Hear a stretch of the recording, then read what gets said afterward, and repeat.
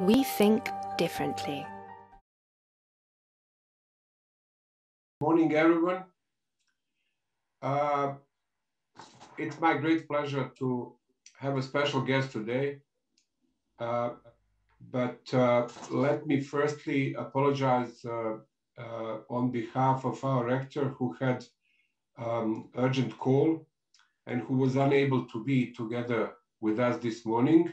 But I will read his welcome note right now before chairing our special guest for today. So on behalf of the rector, let me read this short warm welcome to Excellency President of Republic of Malta. Excellencies, ladies and gentlemen, dear friends, it is a great honor for me to address you this morning at yet another round of Geneva Lecture Series, Contemporary World of Geoeconomics. Today is a truly special occasion. After so many notable guests, including the Nobel Prize laureates, we do host an incumbent or serving president of one European and EU state for the first time. Let me warmly welcome His Excellency Dr. George Vella, President of Republic of Malta. Republic of Malta is a meeting point of civilizations, races, languages, religions, and cultures of tradition and of modernity. Country's meaning, reputation, and position is well beyond its physical size. Malta is European, it's also island, and it's Mediterranean country. Yet it's at the very gate of Afro-Asia.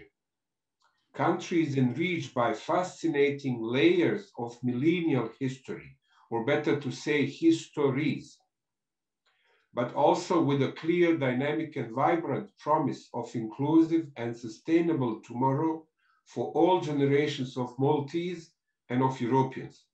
Hence, Malta is a journey, but it is also a desired destination too.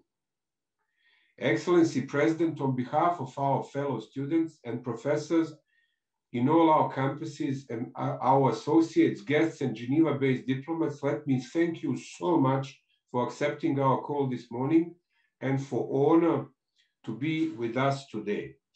Before I'm giving the word to you, our assistant Isabel Bello will read shortly your biography for those, although we distributed, for those who are joining us right now. So Isabel, it's you. Thank you, Professor. Dr. George Vella is the 10th President of the Republic of Malta by virtue of a parliamentary resolution passed on the 7th of March in 2019 by the House of Representatives. President Vella was born on the 24th of April in 1942. His educational path commenced at the Sejun Primary School, followed by a secondary education at the De La Salle College in Berlin. In 2018, he was identified by the Secretary General of the Commonwealth as one of the 8 eminent persons from the Commonwealth to prepare a report on the governance of the Commonwealth Secretariat. Dr. George Vella has been decorated with Companion of Honor of the National Order of Merit in Malta, Knight Commander of the Order of St. Michael and St. George in the United Kingdom, Gran Croce Pro Merito Melitense of the Sovereign Military Order of Malta, Cavaliere di Gran Croce dell'Ordine di Sant'Agata in San Marino, and Grand Commandeur de l'Ordre de l'Honneur in the Hellenic Republic. He is married to Miriam and has 3 children, Claire, Elaine, George Jr., and 7 grandchildren. Thank you, Isabel. Ladies and gentlemen, President of Republic of Malta, Dr. George Vella, Excellency, Mr. President, the floor is yours. Thank you. Thank you, Prof. Stanis. Thank you also for a very interesting introduction, my director, academic staff, dear students. I am very thankful for this invitation from the UMEF University Geneva campus to address you today on an issue of fundamental importance to my country. Developments in the Mediterranean are not only Malta's concern, they should be everyone's. The repercussions go well beyond the geographical border. Understanding of this region is something that will help you, young citizens of the globe, to better appreciate the complexities and the richness of this historic basin that contributed so much to humanity. Let me first start by describing the setting, the Mediterranean as a region.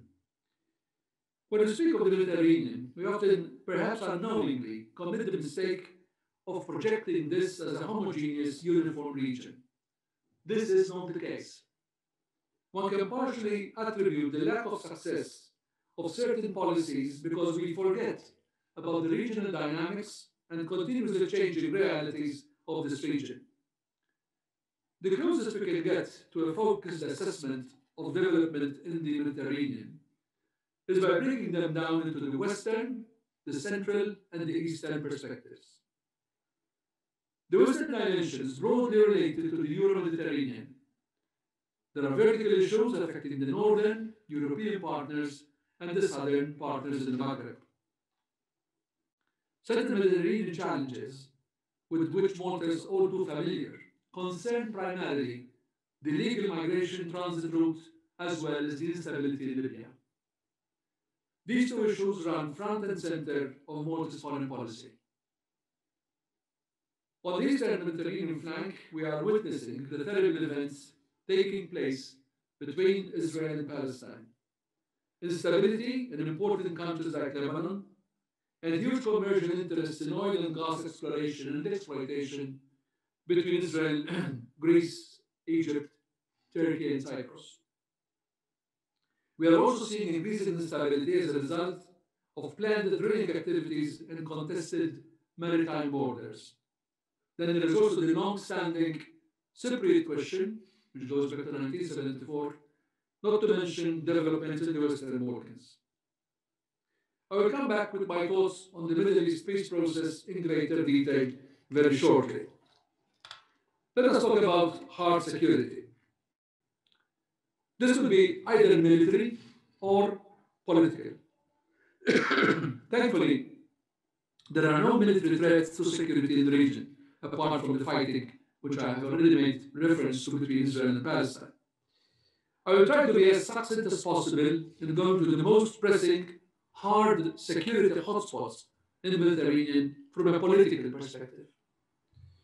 Let us start off with a very close neighbor of Malta, with Libya. Over the past decade, the threat emerged from a possible return to a military dictatorship and inability to control migration. For years, the main two factions in Tripoli, the Sarraj government, and in Benghazi, General Haftar, have come close to open confrontation on who is to lead the country. This resulted in a considerable hardship for the Libyan population, creating general instability in North Africa as well as in the Sahel, and difficulties in controlling the flow of irregular migration transiting in Libya and reaching Europe. Following several comings and goings, meetings and conferences, lives lost, and constant meddling by external regional players for their own gains, we are now looking at the proverbial light at the end of the tunnel. The newly established Libyan government should lead the transition for elections, hopefully by the close of this year, round about December 24th. There are many questions to be answered on the credibility of this time frame and on the structure that would allow these elections to take place. Yet there is an element of hope, which we were close to losing on so many occasions. In my view, the international community could have done much more for Libya. The United Nations has admittedly saved the day through careful and patient negotiations. But we should think of a more visible and hands-on stabilizing presence of the United Nations in the country. Excuse me. The same applies to the European Union. Now is the time to actively engage with all Libyan stakeholders and all members of the international community to show strong resolve in supporting the transitional leadership. We cannot lose this chance. Now that rather belatedly, the European Union seems to be working on this dossier in unison. Ensuring timely preparation for the national elections should now be our main priority. This includes the adoption of necessary electoral laws and its constitutional basis. the concrete going to happen in Libya. And I was saying that ensuring timely preparation for the national elections should now be our main priority. This includes the adoption of necessary electoral laws and its constitutional basis, the concrete implementation of all provisions of the October ceasefire agreement, and the necessary economic reforms, starting with the unification of all financial institutions, including the National Oil Corporation and the Central Bank of Libya. These were all inspired from the outcomes of the Berlin Declaration and the agreements reached by the Libyan political dialogue front. I'm pleased to see that the European Union has stated it will be ready to support this process in one of its latest statements. And I now hope to see this commitment translated into concrete action. Against this backdrop, Malta continues to take the lead, as it has over these last 10 years, to sensitize the international community to Libya's needs, as well as to urge all Libyan parties to come round the same table in a spirit of dialogue. I had the occasion of reiterating Malta's support to Libya and its people only a few days ago, when I had the opportunity of meeting with the new Minister for Foreign Affairs, Naila Al-Mangoush, also the first women foreign minister ever in Libya. Another evident turbulent dossier in the region is that about the Middle East peace process, or whatever remains of it. I say this because there is definitely no peace and hardly any process to achieve it to speak of. Events in East Jerusalem, which has also taken over the West Bank, Gaza, and parts of Israel, are deeply troubling and I would say shocking. It's hard to believe that after more than 70 years of negotiations, we have not arrived anywhere. This recent escalation has brought fear and additional hardship to the populations involved and risks that further escalation will bring about destabilization of a much larger, already volatile region. This is not the time for repetitive, weak statements that are of no substance and are shelved in the bottom drawer. Unilateral and intentional acts that originally triggered these developments must be outrightly condemned. This includes firing of rockets, as well as the disproportionate use of force that is taking the lives of civilians going about their daily lives, especially innocent children. I ask what the international community will do to de-escalate the situation. Will the United Nations Security Council be paralyzed by a veto to even at least issue a statement, let alone act? What about the Quartet format, composed of the United States, Russia, and the European Union and the United Nations? Will it remain dormant as it has over the past years? Why this inertia while people are dying every day? Aside from Libya and the Israeli-Palestinian question, there are several other hard security issues that stand in the way of Mediterranean stability. In the Maghreb region, there is still the Western Sahara issue, which has remained unresolved with a latent potential for conflict at any moment. The future of Algeria and the post-Bouteflika period remains hazy, while a constitutional crisis could be emerging in Tunisia. Moving eastwards to the Mashreq, dissent continues to prevail in Egypt, and Lebanon is plagued by government instability, protests, and bankruptcy. Syria, as we all know, has endured a 10-year devastating war, which leaves it as it was when it all started, still under the regime of Assad, millions of displaced persons, and a fragmented country. I mentioned earlier the concept of neighbors of the neighbors, which in the case of Malta and the European Union leads us to talk about the Gulf countries, the Sahel, and Africa more broadly. Here too, the scenario is far from rosy. In Yemen, for example, we remained passive in the face of the worst humanitarian crisis in decades. I find it disturbing that we so very few speak up for an intervention for humanitarian purposes or even condemn the aggression that left tens of thousands of people dead.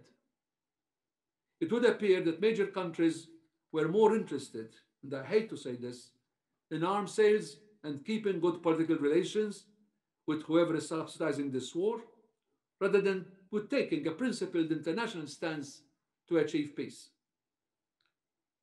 There is little doubt in my mind that Yemen is yet another case of double standards in the international arena. The end results are deaths of civilians, humanitarian crisis, displaced populations, and more violence and more hatred. Gulf without mentioning Iran. The unilateral withdrawal of the United States under the Trump administration from the Joint Comprehensive Plan of Action, also known as the Iran nuclear deal, was a hard blow to the process. I welcome the willingness of the new United States administration to return to the deal and hope that the ongoing intense diplomatic efforts will bring about positive results. The international community needs to preserve this deal and ensure its full implementation.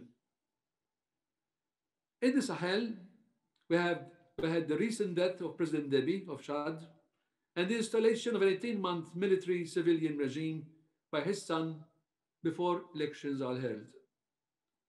My question is, will this regime keep the peace? Apart from Chad, then there is also the instability in Mali and the migrants coming up from Niger and Nigeria, running away from terrorist organizations like Boko Haram. Africa definitely holds a bearing on stability in the Mediterranean. I have long stated that Africa needs to be assessed in a comprehensive manner and not merely from the angle of irregular migration. There is ample room for the promotion of peace and stability on the continent, and I hope to see increased support to African efforts such as the African peace and security architecture. Pressing threats to stability such as terrorism, violent extremism, maritime crime and piracy, the illicit flow of armaments, trafficking and forced displacement of persons required a collective effort by the United Nations, the European Union, and the African Union. The next biggest security challenge in the Mediterranean is the production, the procurement, and the distribution of light arms and small weapons and ammunition. This is a central issue that deserves increased international attention, not only in the region, but also worldwide. The pity is that those major powers that are normally expected to exercise control are themselves major producers and suppliers, with economies depending heavily on this trade in arms. There is an evident need for disarmament and for strict and credible controls on the sale and provision of small arms, light weapons, and ammunition. The proliferation of small arms and light weapons leads only to conflict, displaced civilian populations, death of innocent persons, while creating general instability and humanitarian crisis.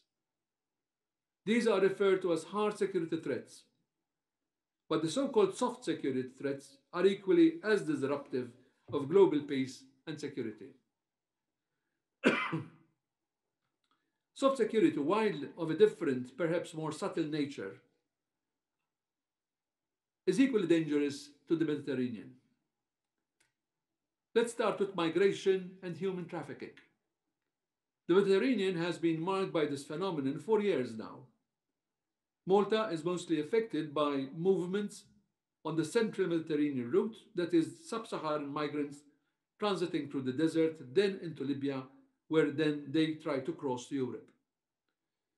Malta has often been left alone to address these pressing realities, with other frontline countries like Italy, Greece, and Spain, all together calling for increased and tangible solidarity from other European Union member states, which I have to say, however, up to now has not materialized.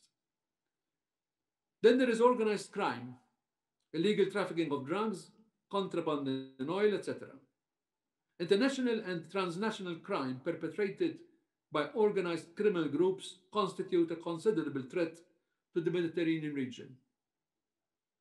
It regrettably continues to thrive in countries with weak structures and limited economic opportunities for the population to engage in.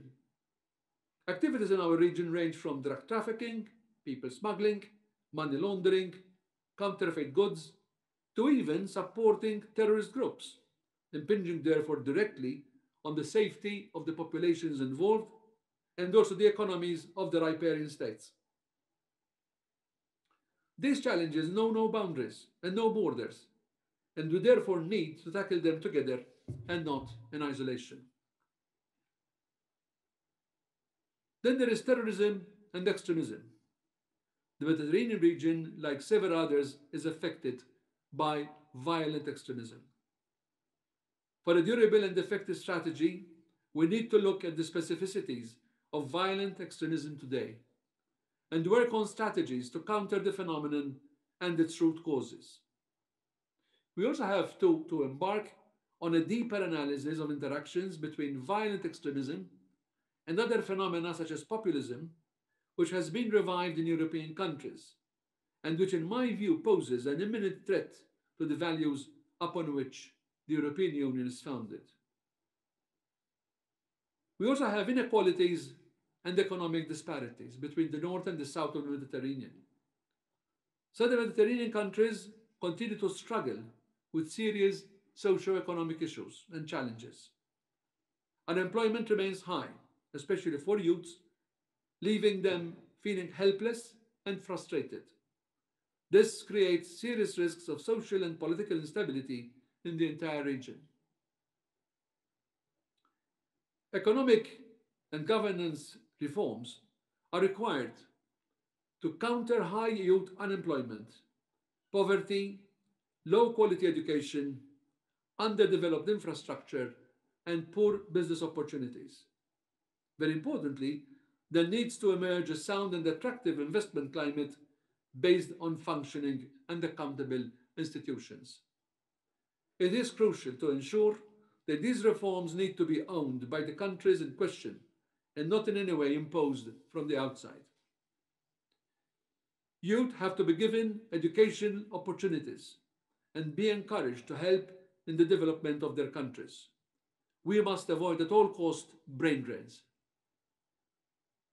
There are also horizontal issues posing threats to our shared region, which I will briefly touch upon to give you a broad idea of how complex this scenario of security is. Let's begin with climate change, which is putting even more pressures on the resources we depend on, increasing risks associated with disasters such as droughts, rising temperatures, desertification, and rising sea levels. Rural populations are increasingly facing water shortages and crop failure, and thus are forced to migrate in search of better opportunities. This in turn is contributing to the swelling numbers of desperate people willing to cross deserts and seas in search of a better quality of life. Very closely linked to climate change is the preservation and protection of the marine environment. In spite of the achievements of the past decade, considerable challenges must still be tackled to ensure the environmental protection of the Mediterranean region and the sustainable and balanced development of the countries on the littoral. Coastal areas and wildlife are still threatened by unsustainable development and uncontrolled pollution, such as from unprocessed sewage and from oil and toxic discharges, bilge and ballast washings from tankers, unintended spillages during loading, unloading and transportation of oil, as well as from the occasional disaster resulting in spillages of hydrocarbons and other toxic substances. Biodiversity is threatened by invasive species and scraping of the seabed. Uncontrolled fisheries also in many countries are also endangering wildlife. Besides the growth of maritime traffic and the huge amounts of oil shipped in the Mediterranean might also significantly increase the level of related risk for the marine environment. In order to address the wide range of challenges, there has to be a comprehensive strategy that is also effective on the ground and with the population. In this regard, I welcome the launch of a new European Union agenda for the Mediterranean, which clearly states that a strengthened Mediterranean partnership remains a strategic imperative for the European Union. Let me remind you that this is happening 25 years after the Barcelona Declaration and a full 10 years after the Arab Spring that challenged the whole of the Mediterranean. Without being too critical, I have to point out that sadly, some proposals have been repeatedly talked about for many years and proved to be non-starters. We have heard the calls for greater security, stability, and prosperity in the Mediterranean. We heard this innumerable times, both on a bilateral basis and during multilateral conferences on the region. These statements, as well-meaning as they may have been, have not yielded the desired results. I mentioned by way of example the new proposal proposing again of a deep and comprehensive free trade area of the Mediterranean. Let's remind everybody that this was attempted years ago with a poor result due to a serious lack of change in free trade, especially lack of exchange in free trade, especially between the North African countries that were members of this partnership before the European Union, between the European Union and the southern neighborhood. This document is full of interesting proposals with goals that we will easily agree would be ideal if we manage to achieve them, but that we know from experience that these are just wonderful hopes and that there is little chance of achieving them. Ideally, we turn these goals from words and documents to facts that can benefit the citizens of these countries. It is ironic to read in this document about tackling migration without admitting that the EU member states have up to now no unified policy on this phenomenon. Ultimately, what is important is what actually gets implemented and not just what is written in agreements and documents. Let me now move on to the role that Malta has traditionally played in addressing the manifold threats to security in the Mediterranean. Malta has been a passionate and persistent proponent of Mediterranean security for many, many years. Mediterranean multilateralism is one of the strongest characteristics of Malta's foreign policy, including the parliamentary dimension and contribution to international affairs. Our long-standing vocation for dialogue and peace goes back to the 1975 Helsinki Conference on Security and Cooperation in Europe, at the time known as the Organization on Security and Cooperation in Europe. On that occasion, it was upon Malta's insistence that European leaders realized the validity of dialogue with southern parts and the imperative need to include the Mediterranean chapter in the final act of the OSCE. I underline the importance of the various regional and sub-regional initiatives in the Mediterranean, which provide fertile ground of ideas and allow for a frank exchange of views amongst the various partners involved. The Union for the Mediterranean, for one, presents an ideal platform for regional cooperation in the Mediterranean, whilst complementing the bilateral relations that exist between the European Union member states and countries of the southern neighborhood. Its winning formula was a project-based approach to capacity building, to business and infrastructure, energy and climate action, and social and civil affairs. Malta has seconded a special envoy first and now a Deputy Secretary General responsible at UMEF for social and civil affairs. The Anna Foundation, based in Alexandria in Egypt, is another tangible example of the firm commitment which exists in the region to the enhancement of multiculturalism and interfaith dialogue. I had the pleasure to host the third Anna Lindh Foundation Mediterranean Forum, which took place in October 2016. The forum brought together over 600 young people from across the Mediterranean region, making it quite unique in its format. On a horizontal level, Malta actively supports and participates in a number of other Mediterranean fora, such as the 5+5 dialogue and the European Union Med7 group. Such initiatives complement each other and still remain very relevant today as they further promote dialogue and confidence-building measures. Relations between the European Union and the League of Arab States should continue to develop. The geographic proximity of our two regions and the emerging issues of common concern require deeper engagement. This organized, structured dialogue, which culminates regularly into ministerial meetings as well as summits at head of government levels, has come to be known as the Malta Initiative. Since 2009, Malta hosts the European Commission League of Arab States Liaison Office. I also wish to add that the Mediterranean is a perfect laboratory for parliamentary diplomacy. As we can see, the problems are not lacking, and we are waiting for solutions. The parliamentary dimension can play a very fundamental role in finding them, or at least some of them. I have to say that parliamentary structures are not lacking in the Mediterranean. As a matter of fact,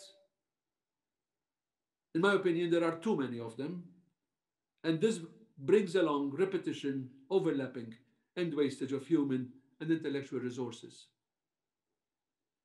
Let me briefly conclude by mentioning the initiatives that my presidency is taking to address security challenges through dialogue. In all my meetings with foreign interlocutors, my message is always a consistent one, based on the need to speak and to listen to one another and to keep avenues of communications open. Closing the door to dialogue, no matter how serious the rift may be, is never the solution. Positions become entrenched, and the farther away one goes, the more difficult it becomes to resume contact. In delivering this message, my presidency takes part in initiatives involving a range of educational or cultural bodies, regional and international, to put the message forward. The Global Council for Tolerance and Peace, which has a seat in Malta, as well as the Al Babtain Cultural Foundation, based in Kuwait, are two such examples. I will in fact be hosting an international forum on leadership for peace, organized by the latter, COVID permitting, later on this year. The Global Counterterrorism Forum, whose Institute for the Justice and Rule of Law is hosted in Malta, is another entity through which I have regularly conveyed my thoughts on how to address security issues in the Mediterranean.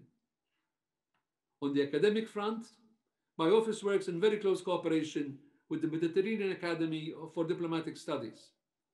This is a very important institution in Malta, as it trains young diplomats from the Mediterranean and beyond in a culture of mutual understanding and a cross-cultural environment. It would be very interesting for UMEF Geneva to establish contact with this academy and think of ideas on possible future collaboration at both the institutional and student-to-student levels. I conclude by wishing you every success in your studies and hope that despite the difficulties brought about by the COVID pandemic, you will be able to enjoy what remains of the current scholastic year. Thank you for your attention. Excellency President, thank you so much. It was great and really comprehensive talk, and I'm sure that many questions are just about to come. I'm particularly happy that you ended up with a cross-generational contract, because you mentioned brilliantly, you tackled all issues and the open problems. And what I also liked is actually that you said that many of the issues are just talked over and over, but they are not, as you said, no fly-ons or no startups. Cross-generational contract, of course, is a worry of young generation. And I would just remind our audience that there are links between Switzerland and Malta. And I had the pleasure even 2 decades ago to be at the academy at one of the international conferences. And Maltese are really good hosts, good organizers, and that's a brilliant place to be. What also should be maybe mentioned to the audience is that Malta is also the champion of so-called dialogue between the island and small states, which are far beyond Europe. Actually, Malta is nearly the only, I'm not sure if Cyprus is there, but practically Malta is the only European. So that gives the projection to Malta, to the small Caribbean states, to small Pacific states. And coming back to my visit to Malta, I met people that I would practically have never met other than in Geneva UN or in the New York UN. People from Tuvalu and from other Micronesian states, which were coming to Malta, and for them actually Malta represented an important place, an important forum also to address issues of the small and island states. I just wanted to say that we have on the account some 80 participants, but many, due to the, let's say, the restrictions of Zoom, many are actually participating in class. So basically, the number is several hundreds of people who are observing this morning your talk. Mr. President, thank you so much. I would now open the floor to questions. I would ask administrator to unmute people. You raise simply hand. Try to be brief and concise with your question. Yes, please. Mr. President, you take 3 questions or one by one? Well, I think we'd rather take 3 questions and then answer the 3. Okay, okay. So first 3 questions. They are related, obviously. Yes. First 3 questions, please be concise. Thank you very much, His Excellency. I am Abdurrahim Saidi, the CEO from Dunya University in Afghanistan. I have 2 questions, one on Afghanistan or about Afghanistan, and one on Middle East, particularly the recent escalation between Palestine and Israel. The first one on Afghanistan, His Excellency, you have not, of course, in your presentation indicated any clue about this withdrawal of international military forces from Afghanistan. But I want to raise that if, of course, we have noticed from your presentation that if there is still a lot of security concerns in different parts of the world, and of course, any security issue in any part of the country, any part of the world, that matters for others as well. So if this international community, they are withdrawing their military forces, particularly US and European countries, if proper and the peace process is also still a doubt, it is not moving in the right direction.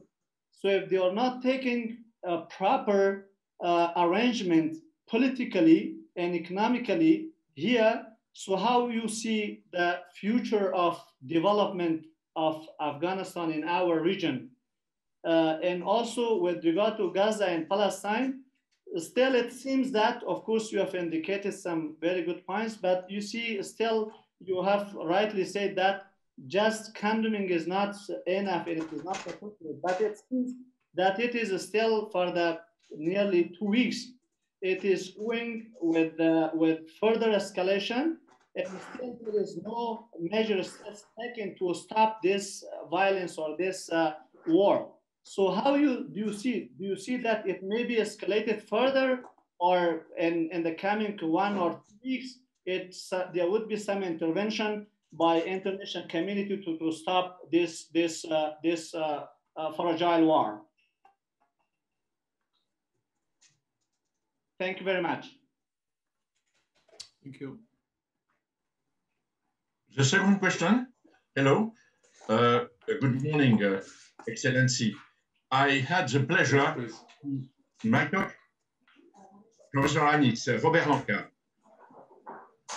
Yes, yes, please, please, please. Okay. I am Robert Lanca. I am the director of SARCEO, the research center of UMEF. I was a long time ago the tourist coordinator of the Blue Plan and the Mediterranean Action Plan. I had the pleasure to meet you in a meeting, you know, I don't know if you remember me. My question is this one. You are very lucid concerning the climate change. Okay, really what you say is perfect. Now, why I am worried is about the future of tourism in the Mediterranean area. Malta is a center hub for tourism, and what can you do to join these two concepts of tourist development and trying to adapt your country and the Mediterranean to the climate change? Very good. Thank you. Thank you. So we have three questions. Afghanistan, Excellency, Afghanistan, then Middle East, is it beyond control? And the third is tourism linked with the climate change. Okay, if I properly understood. With a question put by Abdul about Afghanistan, I have to say that obviously we didn't make any reference to that part of the world because we're talking about the Mediterranean. However, I do understand and I do sympathize with his concerns because we speak a lot about Israel-Palestine relations and we speak about other regions and that region, Afghanistan, we all know that has been in the news for, I would say, wrong reasons all the time for so many years. The issue is whether withdrawal of foreign troops at the moment would be in the best interests of Afghanistan or not. This is a question which obviously has to be debated by academicians, it has to be debated by politicians, and there have to be people who are in the know and who know exactly what conditions they are talking about and what are the options. What would happen if the troops stay? What would happen if the troops are withdrawn? And even if the troops are withdrawn, at what rate are they withdrawn before somebody finds the right balance to see that withdrawal of troops does not mean, reigniting issues and wars and instability. So that is something which I'm not an expert on to admit. However, we all know that this has been, as I said, it's been all these years. Now, hopefully, if there is prudent agreements and gradual reduction in foreign presence, things might stay stable. As far as Gaza and Palestine are concerned, obviously, one have to be careful how to speak on this because, admittedly, we have to condemn things that are wrong on both sides. I cannot condone the firing of missiles. I cannot condone the extraordinary measures taken to make up for that. I cannot condone the evacuation of people. I cannot condone keeping people from going to the holy sites. I mean, it's a whole mixture of things which makes it difficult where to start from. Admittedly, there's a whole complex of issues where if we simply condemn, it's not enough. And if we say, let's go back to the negotiating table, we've been at the negotiating table for 70 years and nothing happened. So if one were to ask what can happen, it's very difficult to say. I had the opportunity to be in Gaza twice, 2009, after CAST led, and again later on. And I can tell you that it's traumatic.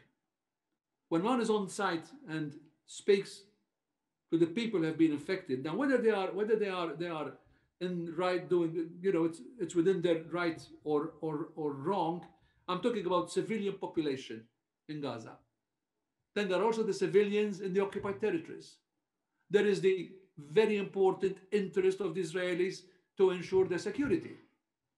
These are all issues which have to be put into the basket, and there has to be it's very difficult how to put it, because saying going back to negotiations is not enough. We've proved that. There has to be goodwill, there has to be mutual respect, and there has to be also adherence to resolutions taken by the Security Council, and not vetoing these resolutions so that they can be, shielding actions that could have been taken years ago and wouldn't have been, at this stage, in this moment in time. I'm afraid that in spite of all the appeals that we've been hearing in these last days, there has been escalation. And the only thing I can say is that I sincerely hope that there would be intervention by authoritative organizations like the United Nations, or even the Quartet. This is why I criticize the Quartet, from the European Union and United Nations, to try to bring about some stability. My biggest concern is not looking at the big picture, which is the political and the security picture. It is the children, it's the civilians, it's the civilian population that is suffering. We all see pictures on our television screens with children absolutely not realizing, not knowing what's happening around them. And this is something which we have to bear responsibility for, and it will stay on our conscience if we don't do all we can to try to avoid such instances happening over and over again. Now, coming to the question by Mr. Langwar about the Blue Plan of the Mediterranean, that is something which I have to say did work, did give results for over all these years. But his very important question is the question of climate change and tourism. Obviously, the Mediterranean is known, like the Caribbean, for its the opportunities it presents to tourists from all over the world. Now, talking of climate change, that could affect tourism in many ways than one. And I did give some indications, because obviously I had to be very brief in my speaking about horizontal issues. But when we're talking about climate change, the threat is for temperatures to rise. Now, if temperatures are rising, that could have an effect on the flora and the fauna around the Mediterranean. It could have an effect on sea temperatures, and that would mean that even ocean currents that feed the currents in the Mediterranean will also be disturbed. It also means that there would be also possibility of rising water levels, thus affecting coastal towns. It's such a huge thing. And to the question by Mr. Langwar, what I can reply is that we are trying in our small way, we're trying to do all we can to contribute towards avoiding, climate change. I can only say something which I was very happily involved in when we were having the CHOGM, the meeting of heads of states of the Commonwealth, way back in 2015. It was on the eve of the Paris COP21, where we actually got all the 54 Commonwealth countries together for a declaration on climate action, which was then taken by our Prime Minister to Paris to be presented to the COP21. In a nutshell, what I can say is that we are trying to do all we can as far as conservation of energy, sustainable energies, by trying to exceed as much as possible to the SDGs. Because obviously the SDGs, all 17 of them, you have 5-6 of them that are specifically directed to the environment. And without them, you wouldn't have the others. So, because poverty depends on that, women's rights depend on that, health, everything depends on that. So we are obviously, like any other country in the region, we are concerned obviously with what could happen if we don't exceed, we don't arrive at the control of rising temperatures, definitely beyond the 2 degrees, and what that could mean for tourism. But I have to be honest with you, before tourism, I would be even more concerned on what that would mean for our nationals, for our people, because that is something which we have to take care of. So again, and I'll remind you what I said in my presentation, when I actually attached changes even in Africa to what would happen in the Mediterranean. Because with climate change, I was talking about water shortage, crop failure, desertification, and these are factors which would make people in those countries, in the Sahel and in the North African countries, move north to try to find more temperate climates, and that would mean possibly increased migration to the Mediterranean, and also demographic changes, which we don't know exactly which way they will go. Excellency, thank you so much. Just as a sub-question, if I may, related to the question of Middle East, just a little clarification. So, what is the impact on the talks in Vienna on nuclear talks with Iran?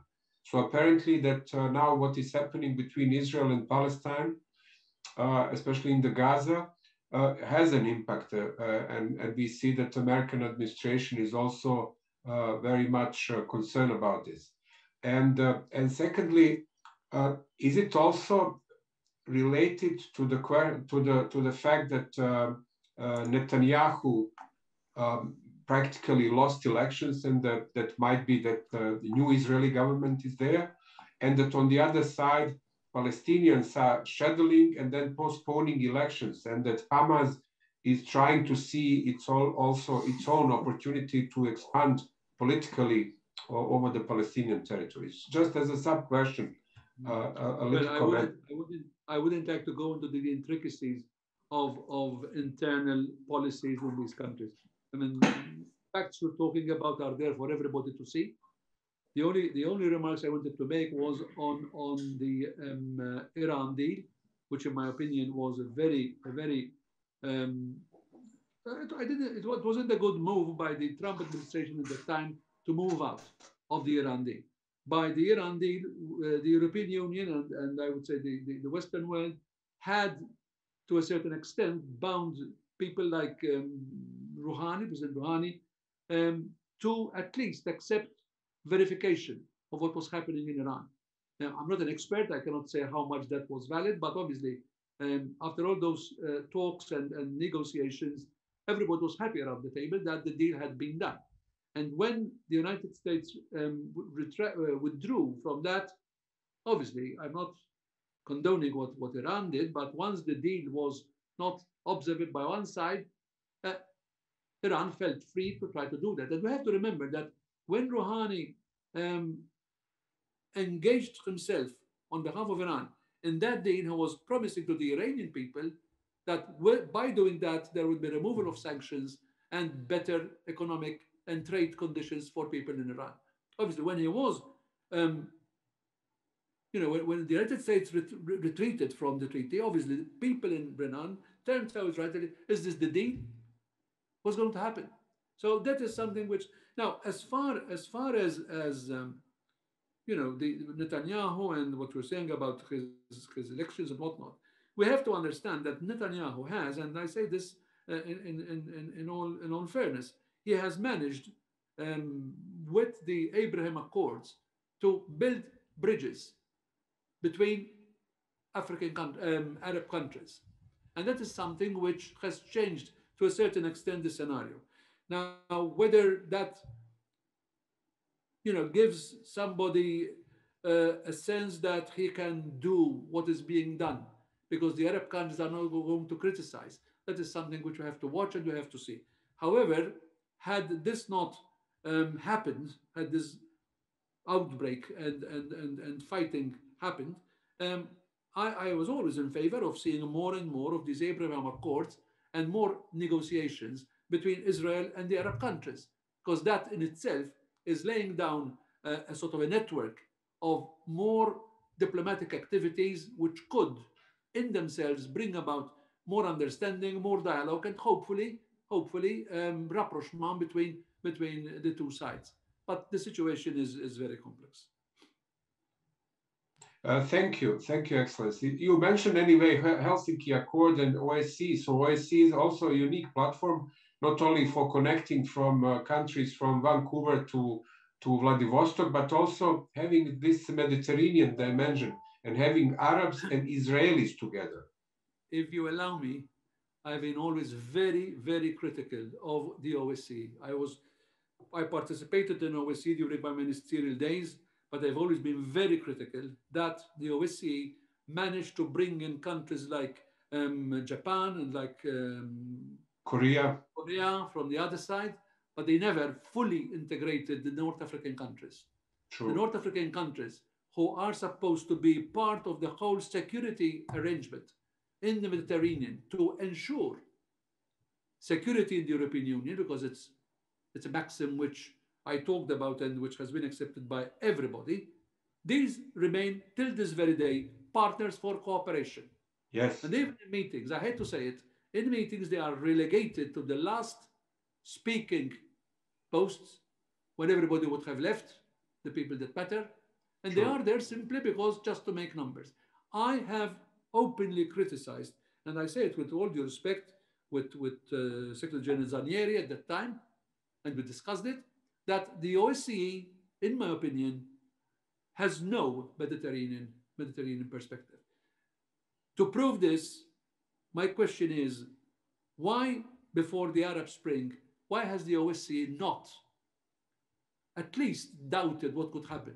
Nobody smelt it coming. With all our intelligence, with all our secret services, nobody knew it was coming.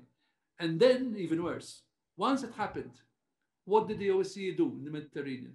True. And I leave that question with you. I'm not being, I try to be destructive. I'm being critical because I believe in the OSCE. I believe that what the OSCE did in the fragmentation that there was in Europe, if that could have been applied to the Mediterranean, things would have been different today. But the OSCE is not including the partners for cooperation of today, the North African countries, as full members with council rights and speaking powers and decisions.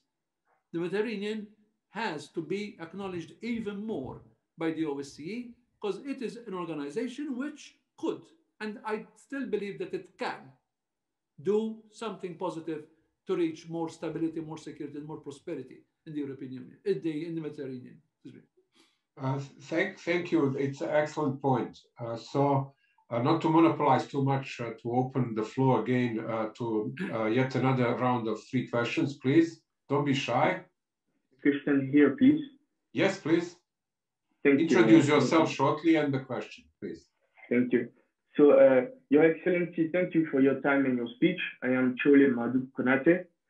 And so, Excellency, Mr. President, due to the pandemic, Africa's GDP went down by 2.1%. And this is the worst recession Africa has seen in 25 years. This recession is really acting as an accelerator of ongoing multidimensional crisis, as we can see, for instance, in Sahel, as you mentioned, which means that potentially we are going to have many more people willing to cross the Mediterranean Sea, seeking for a better life.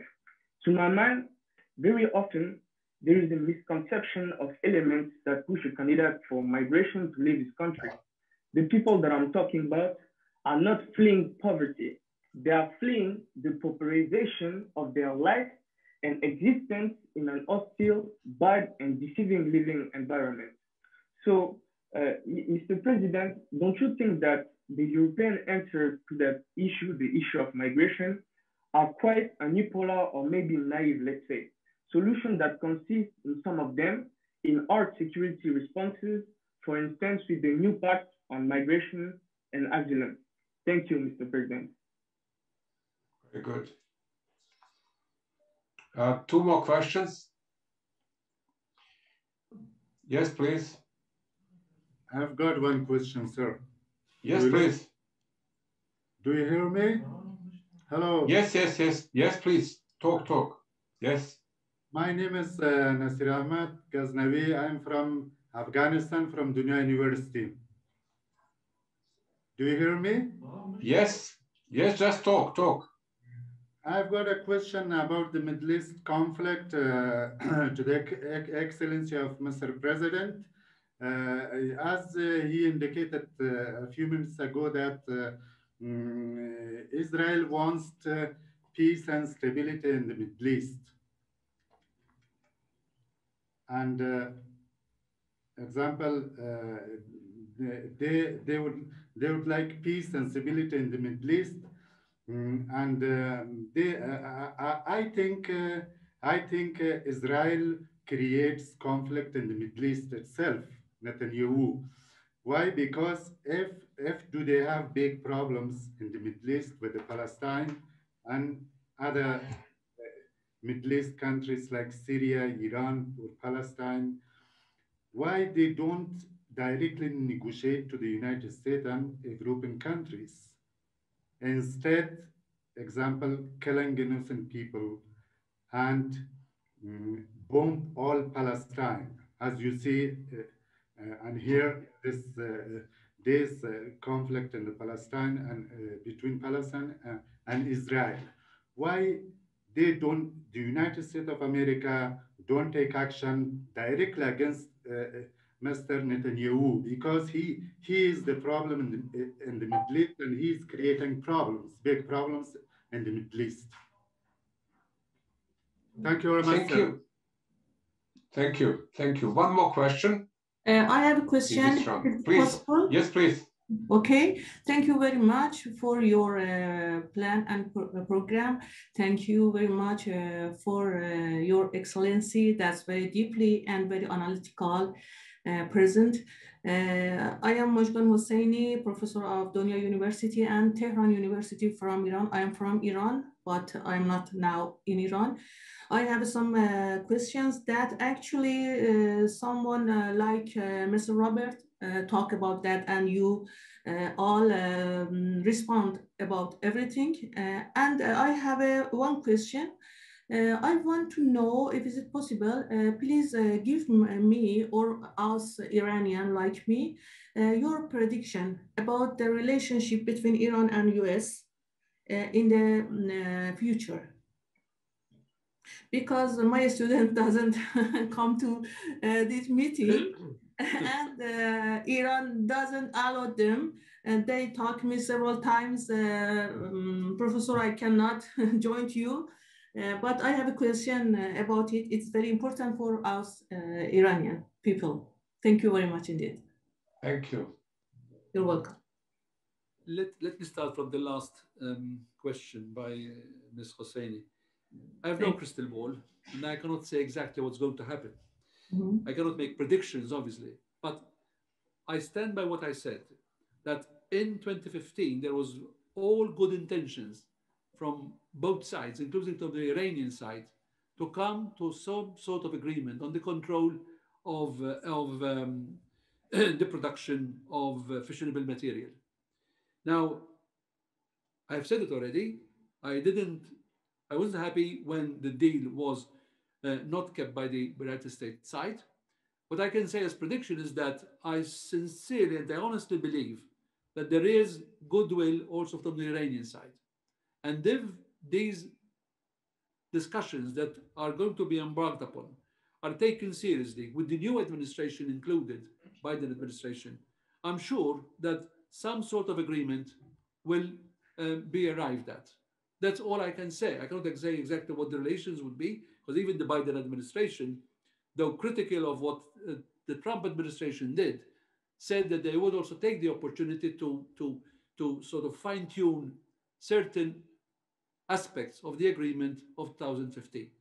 In my opinion, I think that would be very, very important, simply because Iran, and I'm saying it not because I'm speaking to you, is a very important country in the region. It's a very influential country. And I strongly believe that if there is a certain amount of entente between the Western countries and Iran, it will also radiate its effect on the whole of even the Gulf region. So this is very important. And as I said, though I cannot say exactly what would happen, I strongly believe that they will come to some sort of agreement because that is something very important. What I sincerely hope is that this spat between the Western countries and Iran will not have an effect on having an election of a government in Iran which would be extremist, because that would definitely then throw everything out of sync and things will start taking a different direction. Hopefully, moderators, people of a moderate approach like Rouhani, in my opinion, did a lot of good, and by having extremist people in government does not do any good. As far as the question by our Afghanistan student or interlocutor about Israel, I've said enough about Israel.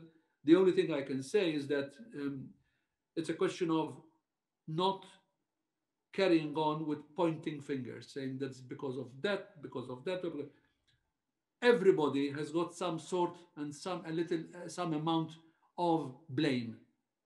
And unless we take, away our pride, sit down and agree to recognize each other as human beings, as people with human rights, as people with international rights, and start arguing from that point of departure, we will not get anywhere. So, as I said, the problem is very complex, and we always, and you rightly pointed out that the United States, I said the United States is obviously a crucial player in anything, in any decision that could take place in the future. It has been instrumental in what has happened up to now because of active or passive actions.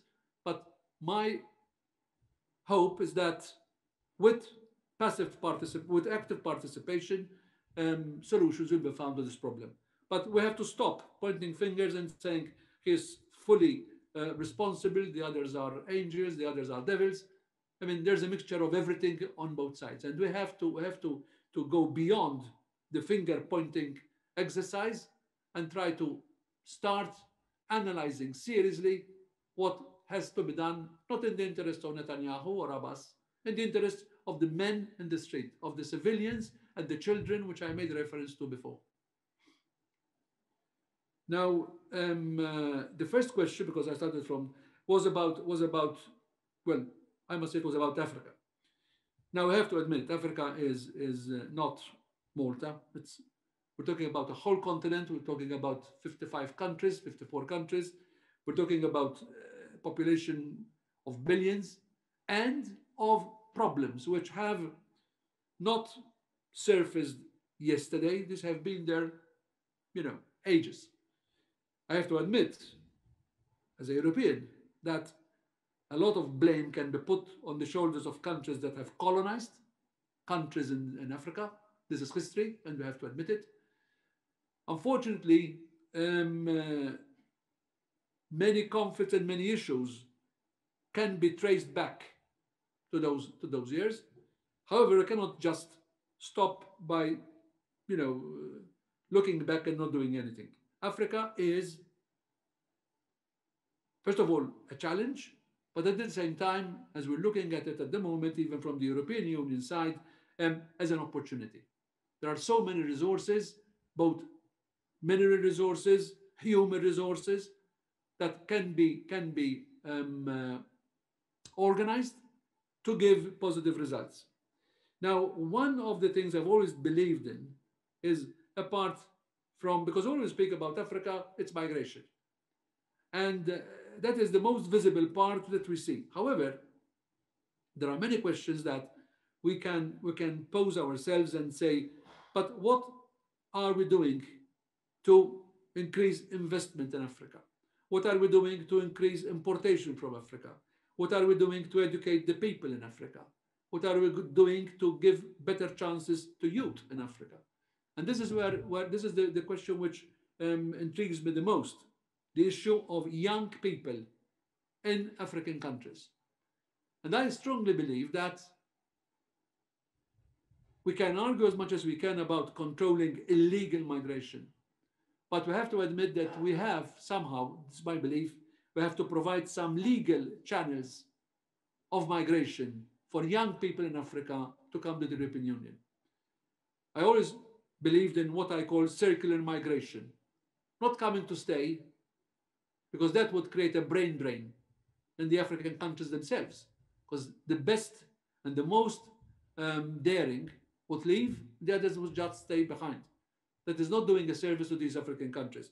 In my opinion, there could be a circle migration in the sense that young people could be given the chance to spending 2, 3, 4 years in the European Union, learning trades, doing some business, earning some money, educating themselves, but then going back to their own countries to invest what they would have learned and earned into their own economies.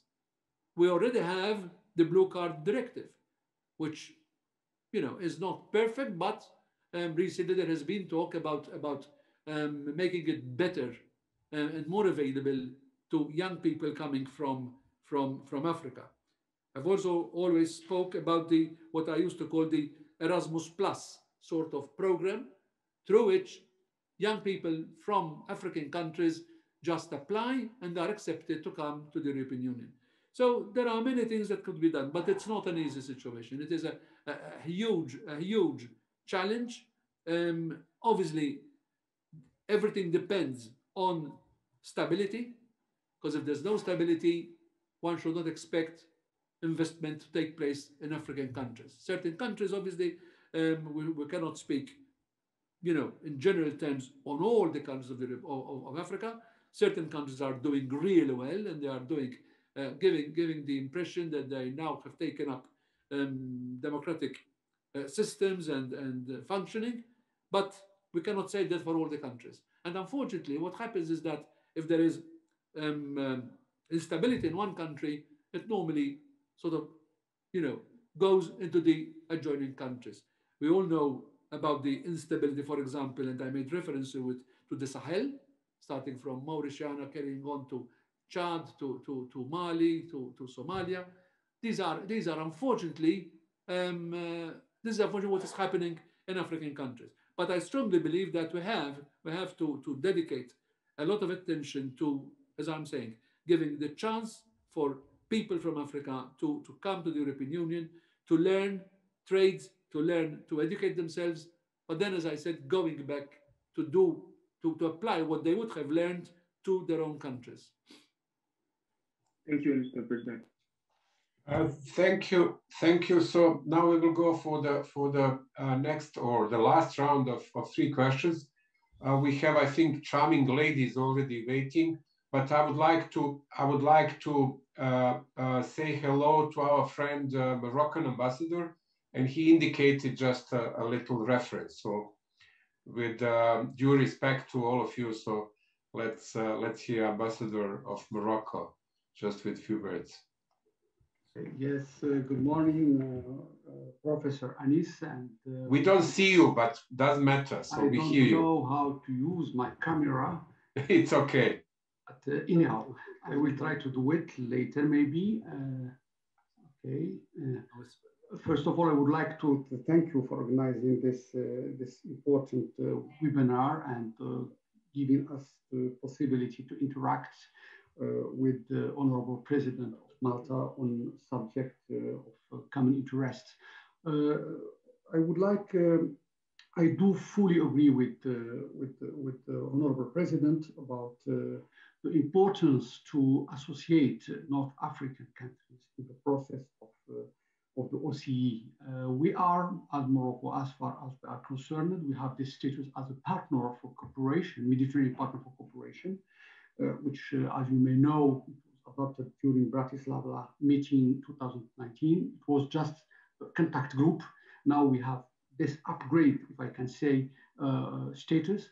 And I think that we could play a role in some important thematic discussed within OCE. But we have only one conference in Europe, Mediterranean Conference. I think it's not enough. And we could, as Mediterranean countries, within OCE, to uphold and to enhance our dialogue on some political specific issues of common interest, like migration, like security, like terrorism. And we think that we have our experience, I mean, the both shore of Mediterranean, and we could contribute to the international debate on such thematic. in other fora, not only in OCE, and we can elaborate one common position on some subjects. You know, terrorism is an issue which is debated in UN. We have UN strategy on terrorism. It is also considered by OCE. It is considered by UNEDC. But I think that we have a lack of convergence of view between all the international organizations, and it is our duty as OCE partner corporation to create this dynamic and also this synergy between all the organizations by expressing our views and also defending our position. Morocco, as a Mediterranean country, we have the honor to chair the sixth committee, UN sixth committee. We were able to adopt this convention on terrorism. I mean, the convention of the suppression of illicit act against nuclear terrorism in 2006. It was not an easy task, but we believe that as Mediterranean country, we could participate to the international debate by making some concrete proposal, especially on the issue that, it's very important, this is migration. And I think that we are all suffering migration. And we have this humanitarian dimension of migration, which is not considered by some countries. And we think that we have this responsibility as Mediterranean Partner Corporation to consider this issue in all its dimension to find a solution. It's one of the issues of common interest, and I think that OCE could play a role by advancing the debate on migration in way of implementing this international compact, which was adopted 2 years ago in Marrakesh, by setting up many objectives to attain and to achieve. Thank you so much, Professor Anis. Excellency Ambassador, thank you so much. So I think we should go with the two other questions. I think Ms. Rita, the Minister Advisor, she wants to put a question. Yes, please. React to Can I just react before we proceed to what the yes, please. I agree completely with what he was saying, and I'm sure that the OSCE under Helga Schmidt now could even, embark on, other initiatives. I have to say that our experience with Morocco, and I'm saying this honestly, has always been very positive, especially in the 5+5 format. And the facts speak for themselves, because we all know that Morocco has the best of relationships with the European Union, to the extent that, there are certain concessions, certain agreements, which only Morocco enjoys with the European Union. So while agreeing completely with what he was saying, I have to say that Moroccan diplomats and even parliamentarians have given a very big contribution to all the discussions that we've been having in the Mediterranean, both in the 5+5 as well, why not, even in the OSCE, but as I said, treating them as sort of lesser equals and not as equal to others. So thank you very much. Thank you. Ms. Rita, finally. Your Excellency, thank you so much. Dr. Rita Anwari from Australia, from Queensland. My question is from Excellency, as we know, 4 weeks ago, we all around the world, we heard the news, Excellency George Vella, he decided to take the troops from Afghanistan. I want to hear from Excellency how responsible his decision was. Can you hear me? I'm not understanding. It's muffled, very muffled. Okay, is that clear now? Is that clear? No, repeat the last sentence, which was the question. My question is, 4 weeks ago, all around the world, Excellency Joe Biden made a decision to take the troops out of Afghanistan. And we, as the Afghan all around the world, we feel like it was kind of unresponsible to do that act before the Daesh or Taliban, out of this problem in Afghanistan. But what is a vision for that, for this decision? Is that a responsible decision? If it is from which angle do you think? But if it is not, what we can do to raise this question as the United Nations to get more support? As I know myself, Malta has got so much respect for women, as Malta actually believes women's rights is human rights. So Afghan women in the future will, where would we stay, and what Malta can do to help Afghan women in the future might be after September. Thank you. Okay. Isabel. Thank you. Thank you. Isabel, you wanted a question. Yes, thank you. Yes, please. I just wanted, Thank you, Mr. President, for your time. I'm Isabella Bello, and I just wanted to ask you really quickly about what you were mentioning before about the environment and the SDGs. And I just wanted to ask, do you believe that the SDGs are designed, as they are designed right now, are attainable for all countries? Or do you believe that these goals should be adapted to the changing needs of the more? Not so fast, please. Okay. Speak slowly. I'm sorry. Do you believe that the SDGs, as they are designed right now, work for all countries, or if they should be changed and adapted to the ever-changing needs of the most developing countries in general? And additionally, do you believe that there may be any trade-offs for Malta in trying to achieve the environmental SDGs with such so quickly and so fast? Thank you. Is this the last question? Okay, so let me start with Ms. Rita, talking about what Biden was saying, the Taliban situation in Afghanistan again. Whether it is responsible or not, I mean, in diplomatic circles, we don't we don't point fingers and say this is irresponsible or this is responsible. We analyze and we try to see the better part of each argument. Then we can criticize without being destructive. Now, the question also carried on by saying, what will Malta do? Malta, as I said, Malta cannot do much apart from the fact that we're not in the same geographical region. However, I have to remind everybody that Malta is trying to get elected for a non-permanent seat in the Security Council for the years 23-24. The elections will take place a year before, obviously. And it is through positions like that Malta will be in a position to speak and to talk about the policies that we have. We can do it, obviously. We do it in all fora that we attend.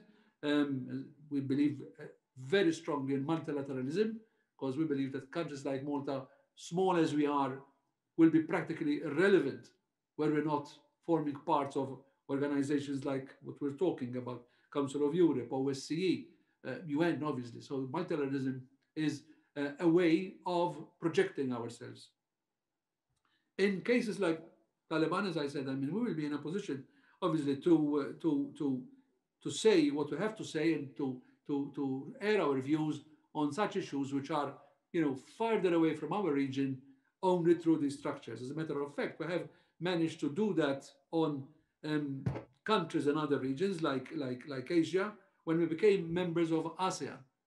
And we have regular meetings with other countries, colleagues from the Asian region, where we can obviously exchange experiences and get to know much more about their problems in their part of the world. As far as the last question from Isabel about the environment and the SDGs, if I were to be asked hand on heart whether the SDGs would be achieved by 2030, I would not definitely bet anything on that, because it's not an easy objective. Whereas I said there are 17 objectives. One could say not all of them will be achieved. I would say that many of them will not be achieved. And this is an exercise which has taken place way back since 2000. I remember in the beginning there were the millennium goals, which then everybody realized that we are not in time to achieve them. Then there was a rethinking, and eventually we ended up with the SDGs, which are a much smaller number of objectives but more targeted. Obviously, 2030 is what, nine years from now. And when we look at the objectives, especially when we're talking about pollution and global temperatures, it is a mammoth task.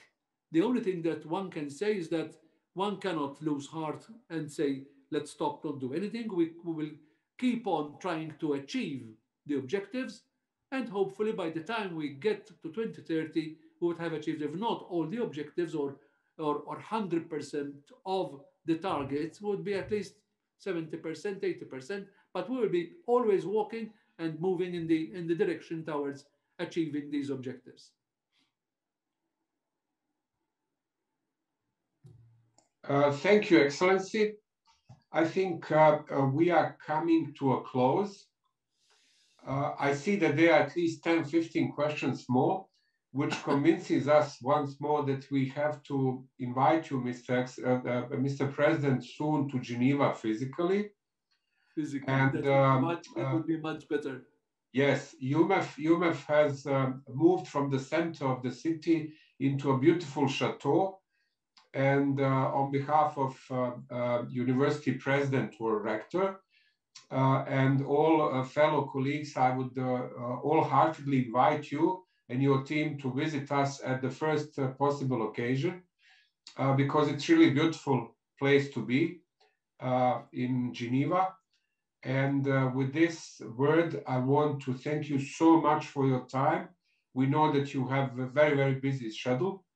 It was comprehensive, it was thought inspiring, and it was very, let's say, far-sighted, everything that you said. And I'm sure that our fellows would be inspired not only to study security, but also to visit Malta, to study and live in Malta for a semester, and also to follow issues of the small and island countries, and of EU, and of course of Mediterranean. So thank you so much, Excellency, for this great and rare pleasure and honor. And we wish you all of the very best to your country, to people of Malta, and to you and your family. Stay healthy and very productive as you are. Thank you very much for these closing words. I thank you once again for having me, for inviting me for this very interesting opportunity. And I also like to thank each and every one of the participants for their patience in listening to me, and at the same time also engaging in questions which I found very, very interesting. I wish you all the best in your studies. And as you rightly said, hopefully we'll see you in Malta enjoying some sunshine and clear blue seas. So thank you very much once again. Thank you. We think differently.